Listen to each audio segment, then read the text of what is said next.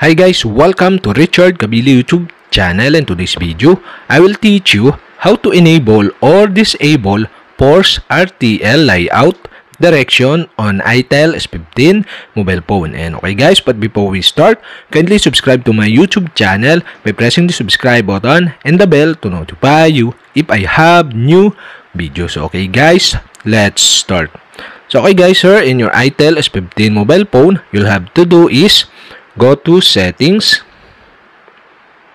Here in settings, scroll down and go to system. Here in system, scroll down again and find the developer option. And okay guys, the developer option is off or not show. And okay guys, to show or on the developer option, you'll have to do is go to about phone. Here in about phone, scroll down and go to build number. And okay guys, to show or on the developer option, you'll have to do is tap the build number 7 times. Okay, 1 2 3 4 5 6 7, and now you are a developer. And okay guys, go back and you can see the developer option here in system settings, and that's it. Okay, you'll have to do is go to developer options. Here in developer options, okay, scroll down and find the quick settings developer tiles. Okay, you'll have to do is tap this.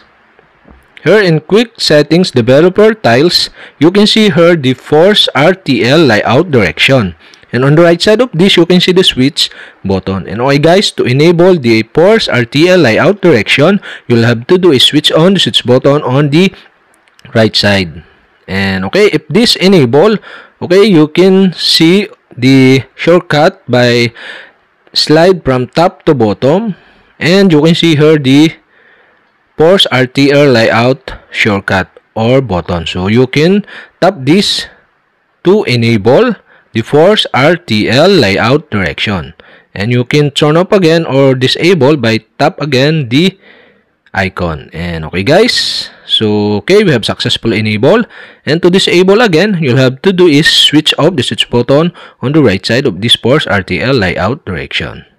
And okay guys, that's it. We have successfully enabled or disabled force RTL layout direction on itel S15 mobile phone. And okay guys, if you have a question, kindly comment below. And don't forget to hit the subscribe button and the bell to notify you if I have new videos. Okay guys, thank you for watching.